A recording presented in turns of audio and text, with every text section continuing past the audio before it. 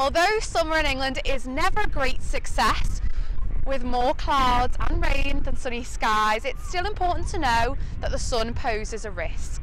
Absolutely, Emily, even when it's cloudy. I mean, you take a day like today, the clouds do not offer any protection against UVA rays, so it's important that you have protection at any time. Always try and stay out of direct sunlight. I mean, I know today is windy, but even today with the clouds, you will need protection. During the English summer, the wind is at its most powerful during April and September. So as we're nearing the end of the summer and the kids are going back to school, September can still do you some harm. So you still have to make sure you're wearing protection.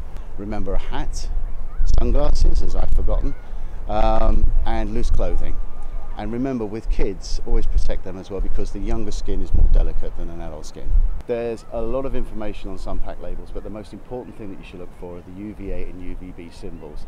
There are two things that the filters within sunscreen protect you from. UVA, which is ultraviolet against aging, and UVB, which most people know, which is the burning. That's the SPF level.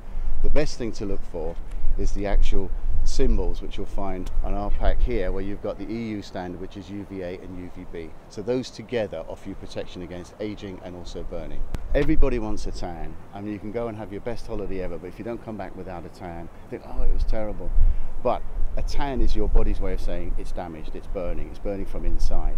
So yes, of course, you must use sun protection, but it won't stop you getting a tan. What the sun protection will do, it will filter out the harmful rays, but still allowing you to get a tan.